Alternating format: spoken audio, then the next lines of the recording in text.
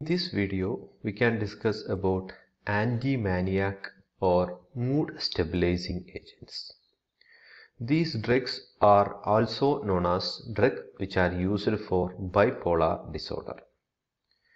So let me refresh some psychiatric illness before jumping to the drug used in bipolar disorder. Psychiatric illness is mainly classified into psychosis and neurosis. And in psychosis, it may be either schizophrenia or mania, depression or bipolar. So what is happening in mania? There will be an elevation or irritable mood, reduced sleep, hyperactivity, uncontrolled thought. Speech may be associated with reckless or violent behavior. And in depression, sadness, loss of interest and pleasure, worthlessness, guilty, physical and mental slowing, and melancholia and self-destructive ideas. So, psychosisലുള്ള രണ്ട് mood affective ഡിസോർഡേഴ്സുകളാണ് മാനിയ and depression എന്ന് പറയുന്നത്. ഒന്ന് elevated ലെവലാണ്, violence കാണിക്കുന്ന രീതിയിലുള്ള ഒരു psychiatric illness ആണ്, mood affective disorder ആണ് മാനിയ എന്ന് പറയുന്നത്. അതിൻ്റെ നേരെ ഓപ്പോസിറ്റ് സെൽഫ് ഡിസ്ട്രക്റ്റീവ് ഐഡിയ, ആള് സെൽഫ് എസ്റ്റീംഡ് ആണ്, ആള് പുറത്തോട്ട് ഒതുങ്ങി നിൽക്കുന്ന സംഭവമാണ്. അങ്ങനെയുള്ള കണ്ടീഷനാണ് ഡിപ്രഷൻ എന്ന് പറയുന്നത്. അപ്പോൾ ഇതിനുള്ള റീസണുകൾ എന്താണെന്നെല്ലാം നമ്മൾ കഴിഞ്ഞ ക്ലാസ്സിൽ ഡിസ്കസ് ചെയ്തതാണ്. കഴിഞ്ഞ വീഡിയോയിൽ ഡോപ്പമിൻ, സെറോട്ടോണിൻ ആൻഡ് നോറെപ്പിനെഫ്രിൻ, ഈ 3 ന്യൂറോ ട്രാൻസ്മിറ്ററുകൾ ബ്രെയിനിൽ അതിൻ്റെ ലെവൽ കുറയുന്ന സമയത്താണ് ഈ സൈക്കാട്രിക് ഇൽനെസ്സുകൾ സാധാരണഗതിയിൽ ഉണ്ടാവാറുള്ളത്. ഓക്കെ, ഇനി ബൈപ്പോളാർ ഡിസോർഡറിൻ്റെ കേസിൽ ഈ ഗ്ലൂട്ടമേറ്റ് എന്ന് പറയുന്ന ഒരു ന്യൂറോ ട്രാൻസ്മിറ്ററും കൂടി ഇമ്പോർട്ടൻ്റ് ആയിട്ട് വരുന്നുണ്ട്. കാരണം ഡിപ്രഷൻ ഉണ്ടാവുന്ന സമയത്ത്, ഡിപ്രഷൻ അല്ലെങ്കിൽ ഉണ്ടാവുന്ന സമയത്ത് അതിനെ ട്രീറ്റ് ചെയ്യാൻ നമുക്ക് വേണ്ടത് അതിന് എക്സൈറ്റേറ്ററി ഹോർമോൺസുകളാണ് വേണ്ടത്. ഓക്കെ, അപ്പോൾ എന്തൊക്കെയായിരുന്നു ആൻറ്റിമാനിയാക് ഡ്രഗ്സ് എന്ന് പറയുന്നത്? എന്താണ് ആൻറ്റിമാനിയാക് ഡ്രഗ്സ് അല്ലെങ്കിൽ മൂഡ് സ്റ്റെബിലൈസിങ് ഏജൻറ്റ്സ് എന്ന് നോക്കാം. These are drugs used for the bipolar disorder.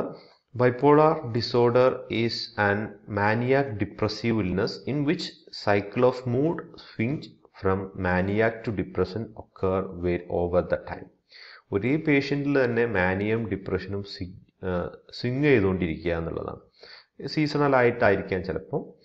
And from A period of extremely elevated level and എനർജറൈസ്ഡ് behaviour, that is known as maniac episode or bipolar 1, to very sad down or hopeless period, depressive episode or bipolar 2 period. And ഇതാണ് ഇതിലുള്ള ഒരു condition എന്ന് പറയുന്നത്. Bipolar disorder എന്ന് പറയുന്നത് ഈ രണ്ട് പോളിലോട്ടുമുള്ള സ്വിങ്ങിനെയാണ് bipolar disorder എന്ന് പറയുന്നത്, മാനിയാക്കും ഡിപ്രഷനും തമ്മിൽ. ഇതാണ് അതിലുള്ള രണ്ട് പോളാർ എന്ന് പറയുന്നത്. അതായത് മാനിയാക് കേസ് എന്ന് പറയുന്നത് self esteem, less need for sleep, fight of idea, getting easily distracted, psychomotor agitation, increased pursuit of activity with huge risk of danger. And in case of bipolar 2, that is depressive illness, the thought of death or suicidal plan and attempt, trouble thinking and concentrating and make decision, ഇങ്ങനെയുള്ള രണ്ട് എൻഡിലുള്ള നിൽക്കുന്ന കണ്ടീഷൻസുകളാണ്. അപ്പോൾ എന്താണ് ഇതിനെ treat ചെയ്യാൻ വേണ്ടിയിട്ട് use ചെയ്യുന്നത് എന്നുള്ളത് നമുക്കറിയാം. ഡിസീസിൽ നമ്മൾ നേരത്തെ പറഞ്ഞതാണ്, if there is a decreasing noradrenaline and 5-HT in brain, it will leads to depression, and increasing dopamine leads to psychosis. അപ്പോൾ ഇവിടെ നമുക്കുള്ള ട്രീറ്റ്മെൻറ്റ് എന്ന് പറയുന്നത്, these are the drugs which are used for the treatment of bipolar disorder. First one is lithium carbonate, anticonvulsants like sodium valproate, carbamazepine, lamotrigine and gabapentin, and atypical antipsychotics like olanzapine, risperidone, quetiapine and aripiprazole. This we had already discussed in the antipsychotic drugs, atypical antipsychotics, which will block weak D2 action and more potent 5-HT2 action. Now anticonvulsants drugs that we will discuss in anti-epileptic drugs. Here we will discuss only about the lithium carbonate. So what is the mechanism of action of lithium carbonate? There are many mechanisms. One of this is it will decrease the noradrenaline and dopamine in the brain without affecting 5-HT release.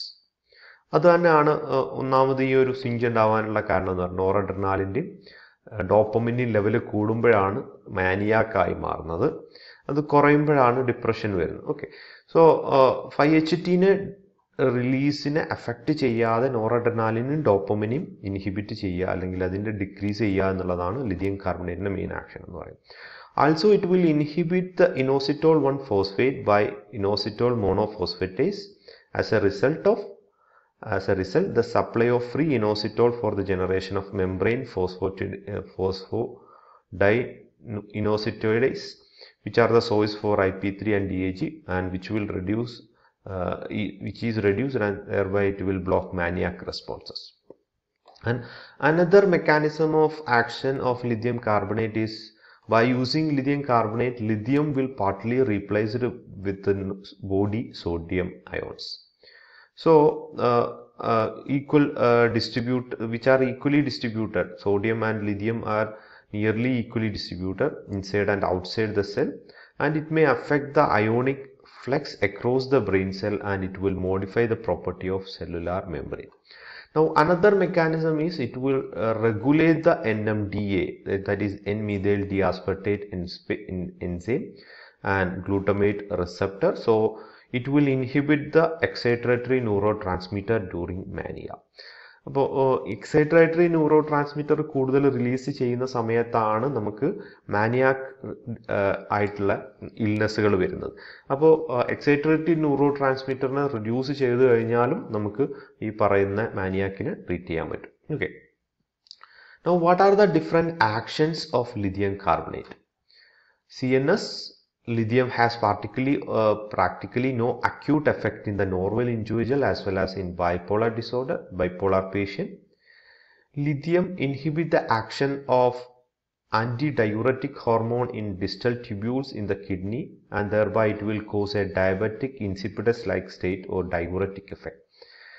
Antidiuretic hormone inhibit ചെയ്യുന്നതുകൊണ്ട് തന്നെ കൂടുതൽ diuresis അല്ലെങ്കിൽ കൂടുതൽ polyuria എന്ന് പറയുന്ന condition, excess of urine production will be there.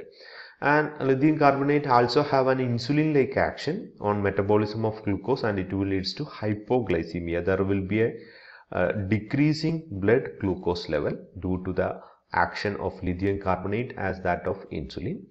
And lithium will inhibit the release of thyroid hormone, which will result in the feedback stimulation of thyroid through the pituitary. And lithium carbonate also have an activity or action on WBC, and it will increase the count of WBC or leukocyte by lithium therapy. So these are the actions of lithium carbonate. Now let's see what are the adverse drug reactions of lithium carbonate.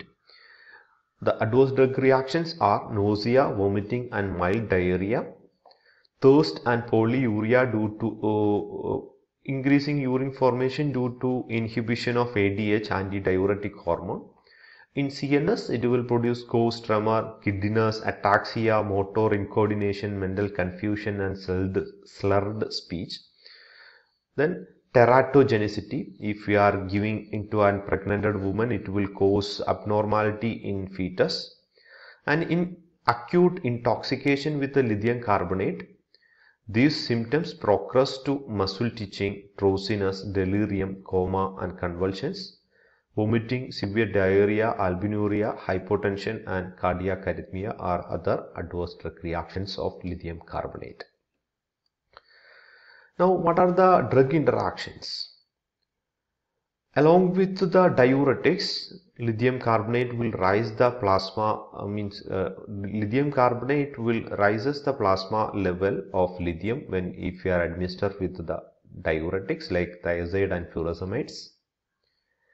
Now, with lithium, with tetracycline, NSAIDs and ACE inhibitors, all these drugs will retain the lithium in the body, and lithium will reduce the pressure response to noradrenaline.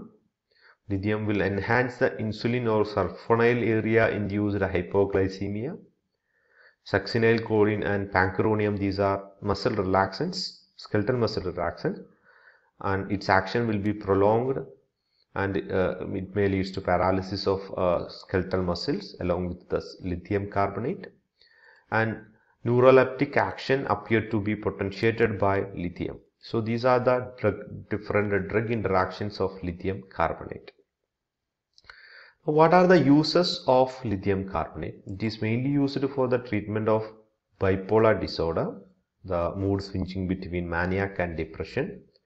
Also, it is used for the treatment of acute mania, hyperactive ആയിട്ടുള്ള violent ആയിട്ടുള്ള conditions use ചെയ്യാറുണ്ട്.